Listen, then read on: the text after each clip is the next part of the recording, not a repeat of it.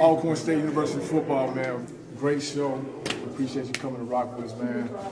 Real quick, being from Baton Rouge, growing up, what was the HBCU sector for you? I mean, were you Southern Head? Were you Grambling? What was it like for y'all growing up here?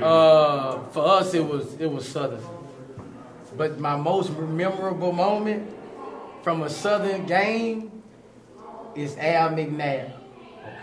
Okay. He came to Southern and all the fans from Alcorn was saying, going to the Al McNabb. Cool, and I'll never forget that. And so Alcorn is a part of my memory.